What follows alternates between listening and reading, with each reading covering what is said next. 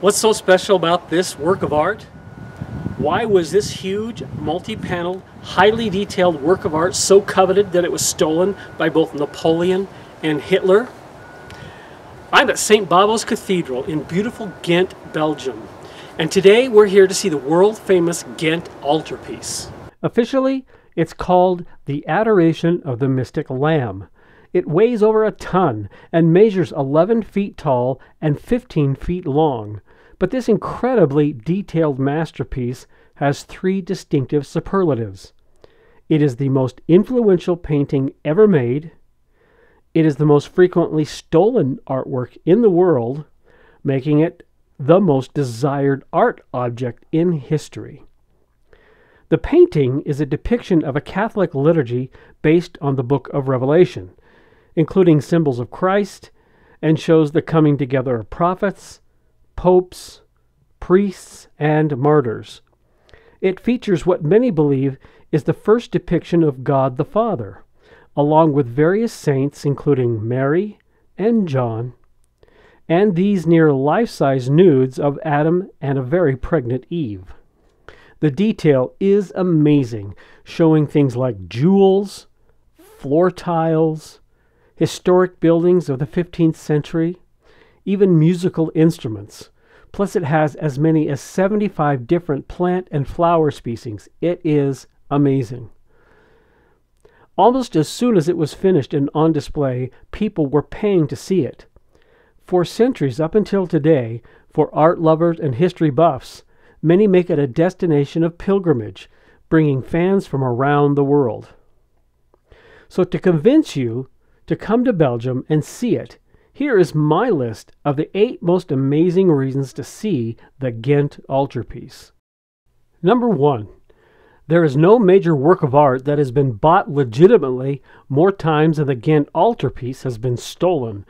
Throughout nearly 6 centuries, it has been stolen at least 7 times. Number 2. As paintings go, it is really, really old. How old, you ask?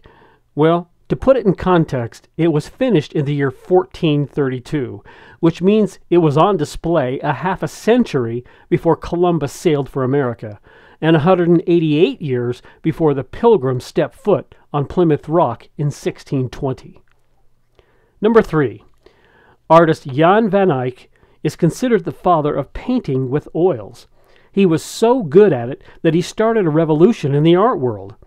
After this piece, just about every artist who was anybody followed his lead, and that include artists like Michelangelo, Leonardo da Vinci, and Rembrandt. Number 4. In 1781, the fame of this piece enticed the Emperor of Bohemia to come here just to see the altarpiece. But when he got here, he was so shocked at how repulsive and common-looking Adam and Eve were depicted that he ordered those 2 panels be removed and stored away. Number 5. Most of the characters in this painting are somber-faced and stoic, but way off in the corner is this woman here. She is considered the first person in a pre-modern work of art to be depicted in the act of giggling. Number 6. It is the only piece of art to be specifically named in a surrender document as part of a war reparation.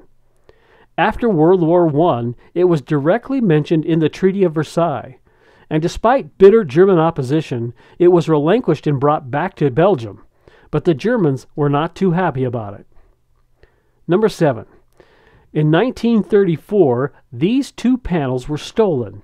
Fortunately, one was returned by the thief, but a huge ransom was demanded for the missing panel.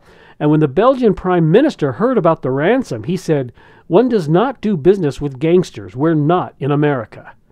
And by the way, the panel is still missing today. Number 8. Adolf Hitler was so bitter about having to give this piece back after World War I that as soon as he conquered Belgium in 1942, he ordered that it be procured for, quote, safekeeping back in Germany.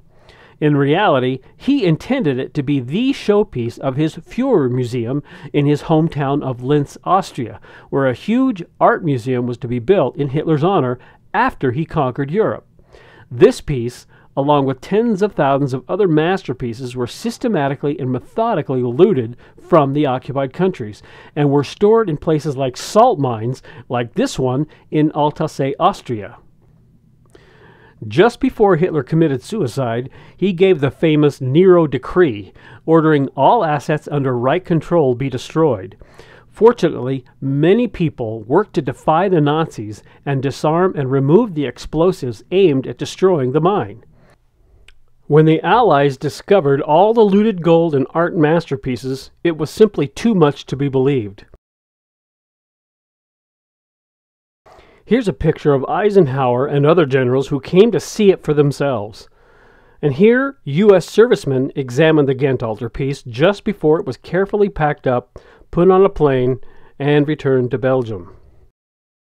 So I hope you have a great trip. I hope you come and see the Ghent Altarpiece and enjoy beautiful Ghent, Belgium. Have a safe trip.